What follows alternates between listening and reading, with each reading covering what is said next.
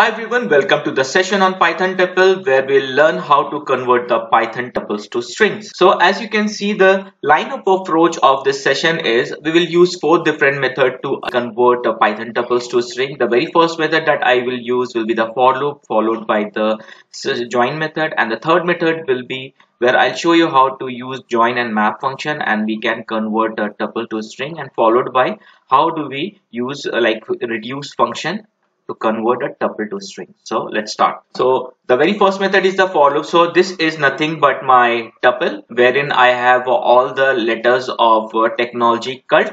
So what I will do, I will create my string, okay, my string which is equals to empty string, okay, and I will run a for loop for strn tuple for item in tuple. I will say my string is equals to my string plus item. So whatever it will iterate will be the initial term, then it will concatenate or it will merge in t plus e, then te, then tec, then tech, and finally we will get our value.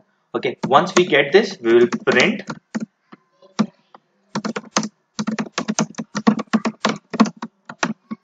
Okay, now if we execute this, so you can see this tup is nothing but my tuple. After using this for loop, we have converted this into a string. Okay, so that's fine.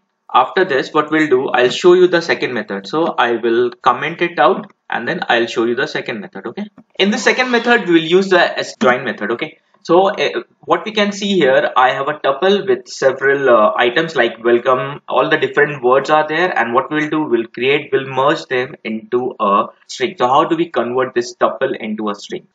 We'll create a variable tuple to string which is equals to dot join, and then inside join we'll pass our tuple, and after that I will simply print. Okay, let's execute this, and you can see here the final string is welcome to technology curve for machine learning. I'll say one more thing /n. Okay, and then again we'll execute the same. So welcome to technology curve for machine learning. Okay, so very easily we have achieved the target by using the join method, only join method. Now we will comment it out, and then we will use the third method. Okay, in my third method I still have the will again take the same tup variable which is a tuple with different letters of technology cut. Okay, arrange one after the another. Then how do we convert this into a string? It's a very simple thing. So we will use both join and map method. I'm planning to come up with a separate video for join, map and reduce. So I'll just show here how we use, but not go into a depth. Okay, so let's see. So I'll say tuple to string which is equals to, I'll give the way I have used the join, I'll again still use it here, and inside this I will use map. Okay, and here I'll use lambda of x, okay, colon x comma tuple. Now what it will do here, it is simply going to join from, it will take the first letter and it will join. It will take the whatever we have used. Here we have used the for loop, and here what we'll do, we'll use the lambda function instead of using the for loop. So let's execute this. Okay, and then we'll print also. Print. Now we'll execute this. You can see it has become technological, right? Now what if you add this x plus x? This will make a bit more clear. Okay, what I'm doing, I'm just I'm taking the one letter, I'm concatenating it, and then I'll take the second letter, I'll just concatenate it with itself. So every letter will be repeated twice. So you can see T, T, E, E, C, C, H, H. So it will make things clear. Okay.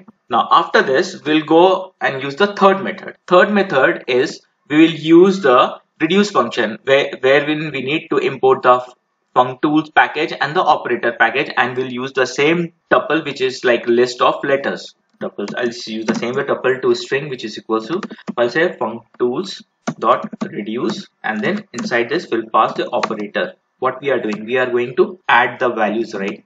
Like concatenating, it's like adding the strings, and then we will pass the tuple inside it, and then we'll say print. So let's execute this. You get the same thing, right? I believe I have not commented this line, so that's why it was being repeated twice. So let's comment this out and we'll run it again. So now if you see, we can see here the final string is technology cut, and you can see how we can easily, if you know the process, you can do it. So that's it for the session. So in the session, what we have done, we have converted the Python tuples to string using the 4 different methods, like using the for loop, join method, using map inside the join method, and also the inside the map we have used the lambda function. You can use any other function. I just used lambda function, and then I have also used the reduce function in the method number 4. So thanks a lot for watching the session. If you feel this video is helpful, please press the like button and subscribe to this channel, and I'll see you in my next video. Thank you.